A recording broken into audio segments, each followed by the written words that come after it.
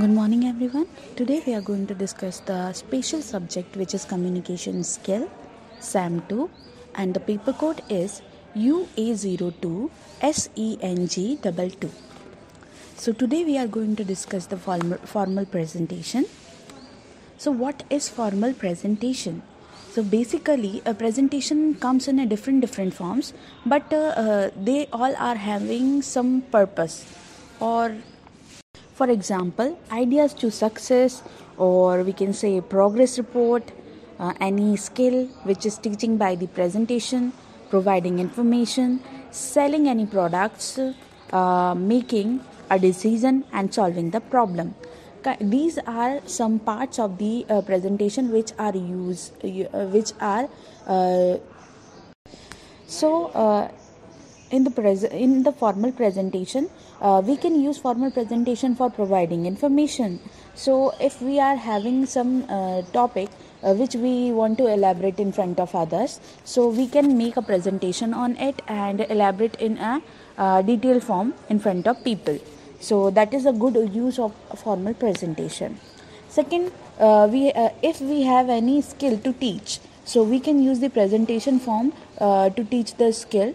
We can, for example, fashion designing. So in fashion designing, we can use in skill teaching, we can use, for example, we want to teach the fashion designing. So fashion designing सिखाने के लिए हम graphics का use कर सकते हैं, एक presentation prepare कर सकते हैं जिसमें हम ग्राफिक्स का यूज़ कर सकते हैं, different colours at the same time हम उसमें पुट कर सकते हैं. तो from the presentation we can easily elaborate the graphic designing और डिज़ाइनिंग वी कैन से, और each and every trade of fashion designing from the formal presentation. So that is a good example of formal presentation.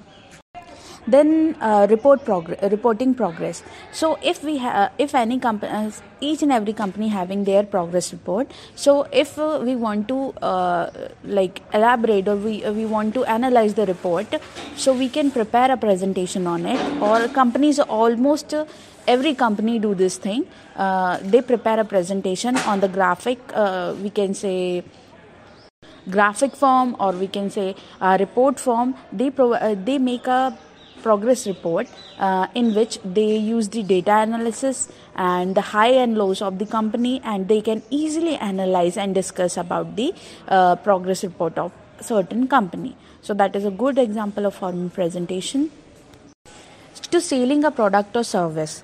सो सारी companies जो है किसी product को cell करने के लिए या किसी सर्विस को सेल करने के लिए एक प्रॉपर प्रेजेंटेशन प्रिपेयर करते हैं. वहाँ पे मार्केटिंग के जो भी कैंडिडेट्स होते हैं, जो भी सुपीरियर्स होते हैं, जूनियर्स होते हैं, they all are togetherly make a presentation, formal presentation और selling of the product, particular products, it's quality, it's merits, each and everything they include and work on it. So through the formal presentation, they can easily discuss upon certain topic. So that is also helpful for them. The formal presentation helps them to understand the particular product or service pros and cons. So that is the better thing to use. For making a decision, companies are having, basically mostly formal presentation are used in business.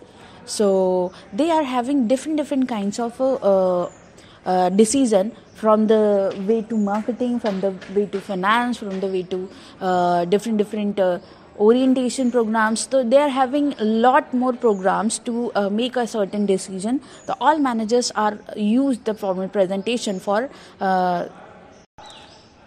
making the correct decision. So they prepare the presentation, they show the pros and cons, and or we can say merits, demerits of certain problem, or they solve it and make a decision, make a best decision for that.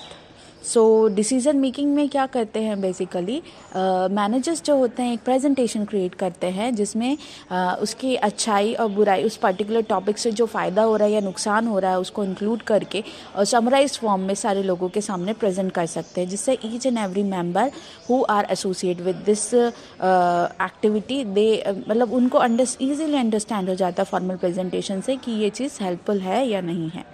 So formal presentation में किस चीज़ के लिए help कर सकता है? Making a decision for a company or a business.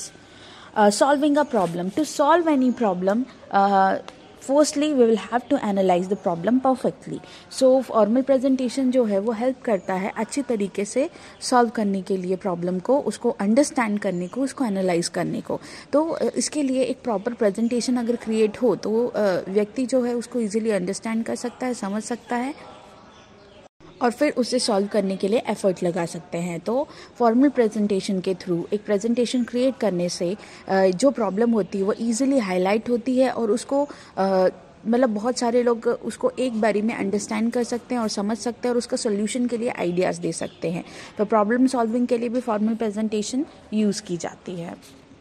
So basically formal presentations को कुछ parts में बांटा गया है जिसमें हम देखते हैं कि कैसे फॉर्मल प्रेजेंटेशन क्रिएट की जाती है और कैसे प्रेजेंट की जाती है. तो सबसे पहला पार्ट है प्लानिंग. किसी भी काम को करने के लिए सबसे पहले हम क्या करते हैं? तो प्लान करते हैं. तो फॉर्मल प्रेजेंटेशन बनाने के लिए भी हमें सबसे पहले प्लानिंग करना पड़ेगा और planning is a major part of A presentation. हमें कितना पोर्शन रखना है अपने प्रेजेंटेशन में, कौन सी चीज़ों को हाईलाइट करना है, बोलते समय हमें कौन सी चीज़ें पे ज़्यादा अपना वेटेज देना है, अपना सामने वाले जो ऑडियंस है उनके इंटरेस्ट एरिया को ध्यान में रखना है और वो किस लैंग्वेज को अच्छे से अंडरस्टैंड करते हैं वो ध्यान में रखना.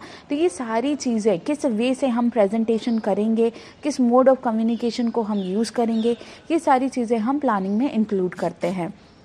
और इसमें सबसे ज़्यादा ध्यान दिया जाता है ऑडियंस में, जो कि ऑडियंस उससे देखती है, समझती है. तो हम उसमें ये देखते हैं कि ऑडियंस को क्या उस पर्टिकुलर चीज़ में क्या समझ में आ रहा, मतलब क्या समझ पाएगी. Are they interested in particular topic which we are going to present. तो ये सारी चीज़ें उसमें इंक्लूड की जाती हैं और प्लानिंग का ये मेजर पार्ट होता है जिसमें ये सारी चीज़ों पर सबसे ज़्यादा ध्यान दिया जाता है. If there is a possibility to select the particular topic according to the audience interest, that would be more better and far feasible to make them understand.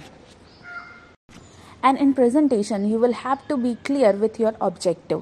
आप ऑडियंस को क्या बताना चाहते हो, आप क्या कन्वे करना चाहते हो, that exact message should be conveyed with your objective. So you will have to be work on it or precise on your objective. आपको आपका ऑब्जेक्टिव क्लियर होना चाहिए और जो आप ऑब्जेक्टिव आइडेंटिफाई कर रहे हो या प्रोजेक्ट करना चाहते हो वही ऑब्जेक्टिव सामने वाले ऑडियंस को भी प्रोजेक्ट होना चाहिए, कन्वे होना चाहिए. That is a major part of planning.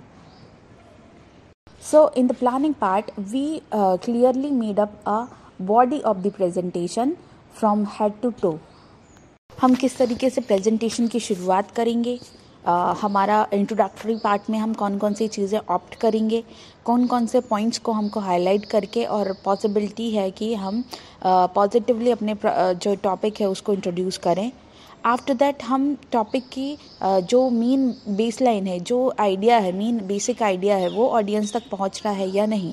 Because हम कभी कभी जब स्पीच देते हैं या कोई प्रेजेंटेशन देते हैं तो समहाउ एग्जांपल के थ्रू हम किसी टॉपिक को किसी और टॉपिक तक ग्रैब पुल कर जाते हैं. बट नहीं, आपको इस चीज़ का ध्यान रखना है कि फॉर्मल प्रेजेंटेशन में हमारा जो फोकस है वो हमारे सर्टेन टॉपिक पर ही हो. हमें सिर्फ उसी पर्टिकुलर टॉपिक को ही इलेबरेट करना हो, उससे जुड़ी हुई चीज़ें ही बतानी हो और उससे related he facts and figures को इंक्लूड करना हो. तो ये सारी चीज़ों का हम प्रेजेंटेशन पे जब हम प्लानिंग करते हैं तो इन सब चीज़ों का एक फिगर बना लेते हैं कि हमें इस हायरार्की पे, इस पाथ पे हमें वर्क करना है. उसके बाद जब इंट्रोडक्शन जो होता है वो रेलेवेंट होता है हमारे टॉपिक से, चाहे वो बिजनेस से हो सकता है, गुड से हो सकता है, वैल्यू से हो सकता है, नीड से हो सकता है, वट एवर इट इज़. तो जो भी टॉपिक हम ऑप्ट करें उससे रिलेटेड हमारा इंट्रोडक्शन होना चाहिए. Along with the question answer session should be there for them. If they are having some query related to that certain topic which we are talking about, so they can easily provide the question answer session. We can easily conduct the question answer session with them and they can easily grab the particular topic with their belongings. So ये एक अच्छा तरीका होता है question answer session to understand the knowledge of the audience or to make them understand of their doubts or to make them clear with their things which they are having some problem in certain topic. So that's all for the day. Tomorrow we will going to discuss the outlining and the structuring of a formal presentation. So thank you for the day.